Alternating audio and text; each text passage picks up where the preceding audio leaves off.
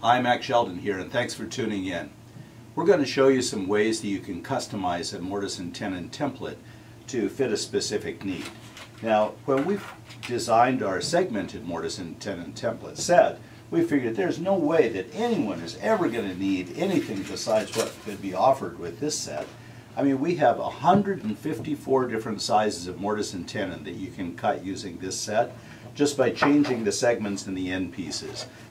We can go from just under 1 inch up to over 6 1/4 inches in 1/4 inch increments widthwise, and we can cut 1/8 inch, 1/4 inch, 5/16, 3/8, 1/2 inch, 3/4, and 1 inch mortise and tenon. What more would a guy want? Well, every once in a while there is a specific need. In this case, one of our customers has a contract to cut the tenons on the ends of bed rails, hundreds of them. And they had to be exactly 4 5/8 inches long by 23 32 inch thick. Well, we can get to 4 5/8 inches long using our 3/4 inch set, but it wouldn't cut 23 32 and get the same 4 5/8 inches on the width. So we're going to show you how we modified the template in order to accomplish his requirement. We know that in order to get the intended tenon width, that we need to multiply 2 times the width plus the bit minus the guide bearing size. And in order to do that, the easiest thing to do is to convert it all to metric, and then we can use whole numbers to calculate the size. In this case, 4 5/8 inches converts to 117.475 millimeters, and the 23 32 is 0.71875 millimeters. Now we got whole numbers that we can plug into our calculation. In order to accomplish this, we decided to use 2 of the end pieces that are marked with triangles, which would normally give us 1 1/4 if we were using the 1/2 inch bit and the appropriate guide bearing. But that's not what we're doing. In our calculations, we decided to use the large 35 millimeter guide bearing and a 9/16 inch bit. So we did the calculations, we determined the total width that we needed. We're mocking this up, and you notice that we do have a little bit of a gap between these template sections, and that ended up to be quite okay, especially just for a proof of concept, because the circumference of our guide bearing is great enough that it spans that gap, and since anything on the template is translated at half scale to the workpiece, that tiny little gap, even if there were a slight depression, it's minuscule and you absolutely can't feel it on the workpiece itself. So we've proven the size that we need. Now measuring from the inside of this end piece to the inside of this end piece, we get 154.58 millimeters. So that's what we're going to cut our straight piece to, and we're going to center that on the centering hole.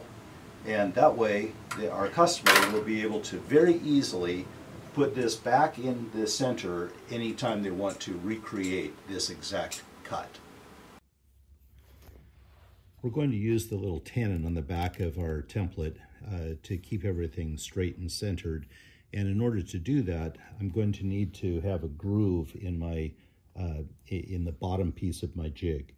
And I can set up the table saw to cut it, but unfortunately this is about a 32nd of an inch over the kerf of my table saw blade. So rather than having to move it back and forth, I'm going to instead use a couple of pieces of thin material. This is 1/8 inch Baltic ply, and I'll just locate that and squeeze those together, and then that will form the groove that I need to capture the tenon for my template. Now, just before I cut these and glue it all down, there's two other little tricks that I want to use. One is that I'm going to use a guide bearing in the center to align everything. And in order to use that, I need to have a hole in the bottom part of my jig. And the second thing is that I want this whole assembly to be lined up such that, kind of simulated here, such that when my back piece of the jig is located, the whole thing will register and keep everything aligned at this juncture. So the first thing I'll do is to go and drill this hole. I'll use the drill press and a 6mm bit to make that 6mm hole. Before I drill the hole in this location, I mark my two side pieces, and I'm going to squeeze them together at the over the hole, and then drill through the whole assembly, and that way I'll have a clearance hole when I'm finished for the guide bearing to go all the way through. So a little quick and thick, and we'll be able to get this glued down real quickly and easily.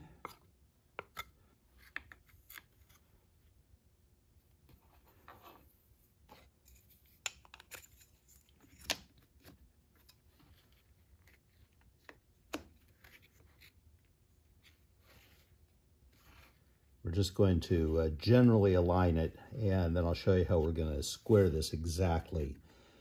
I set up the L Tomato L fence from Chuckstone Woodworking, and now I'm going to cut right to the edge of my template and using the L fence to index it.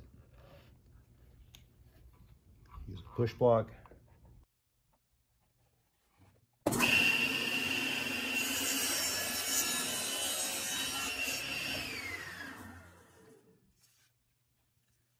Okay, so now we've got a perfectly aligned piece that I can then mount the back of my jig to, and it'll hold everything in perfect alignment. So I built my little jig. It's got the centering hole for the 6mm guide bearing and the groove for my template. So I'll use the guide bearing in the center hole and press that down into the template. Now you notice that I left the jig a little bit shy of the end of my template, and that way I can locate my template relative to the edge of the saw blade. And once I have that fixed, clamp that down, then locate that, and then I know that this bar is 202mm wide. And I want my overall width of the bar to be 154.58mm. Therefore, it's a 47.42mm difference, and I divide that by 2 is 23.71mm per side. So I'm going to use a piece of double stick tape and stick my caliper down to the, first zeroed out, stick my caliper down to the, press it onto my base, and now I'm all set up so that I'll pull this back, move the whole assembly over by 23.71mm, 3.71. Okay, so I'm exactly right there. See if I can lock that down carefully. Gently move back to contact it. Make sure I'm square. Yep. Okay, so now I'm just going to clamp this and cut at that point. So I like to use a little block right where the saw is going to cut so that this little piece isn't going to go flying off. So here we go, dust collection.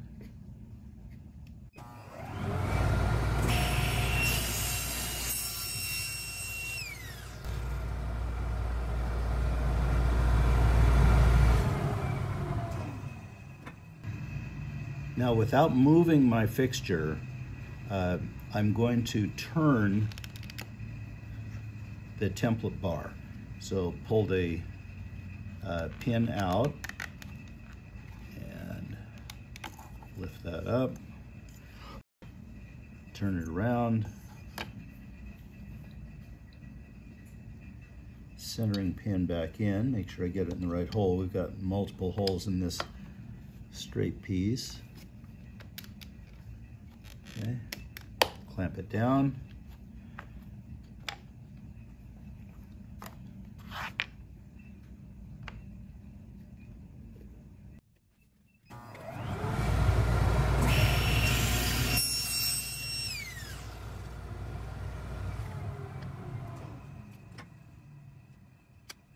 And now the moment of truth. We're supposed to be 154.58 millimeters. So there's a little bit of rough on the end, and I'm 154.59. Nope, 0.58. So we're right on. Okay, perfect.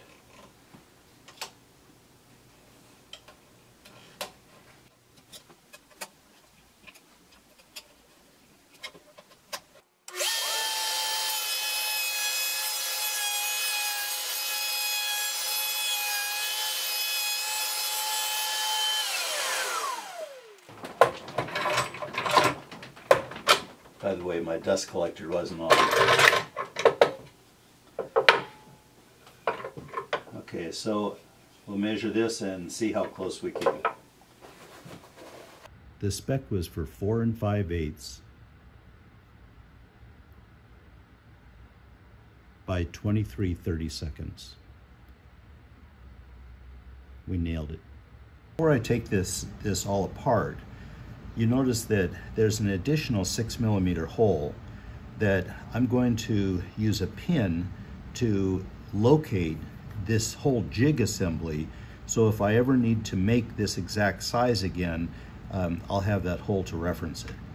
So I'll go ahead and drill through. I made this on the drill press, so I'll use that as a guide. Kind of go backwards to get it started through there.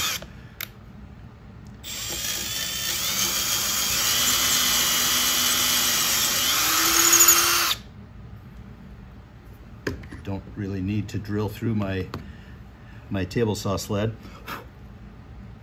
Okay, so we'll press that in, and that next time will bring me exactly to this position.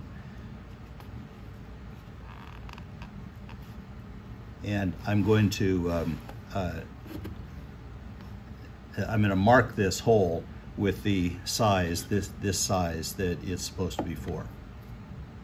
This customer actually needed 2 of these, one at 4 5/8 for this tenon, and the other one at 4 9/16 for this tenon. So they're very slightly different, but we made a slight adjustment and have set this up, and we'll drill an additional hole in our jig so that we can go back to either the 4 5/8 or the 4 9/16 at will.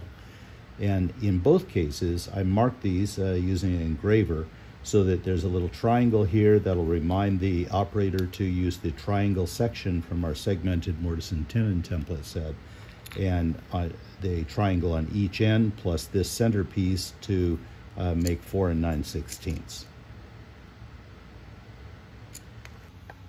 With my indexing holes, the next time I want to set up for 4 5/8, I'd slip this through and find that hole,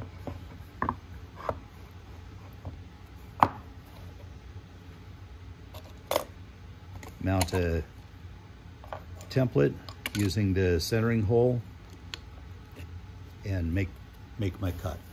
Just that simple.